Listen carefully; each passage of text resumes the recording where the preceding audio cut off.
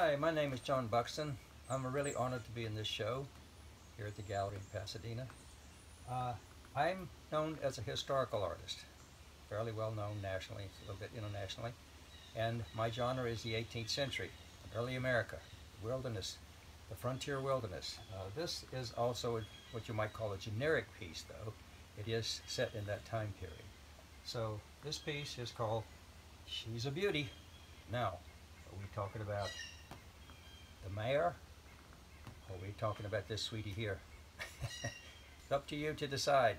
Thanks so much for having me in the show. I'm really honored. Thanks. Bye-bye.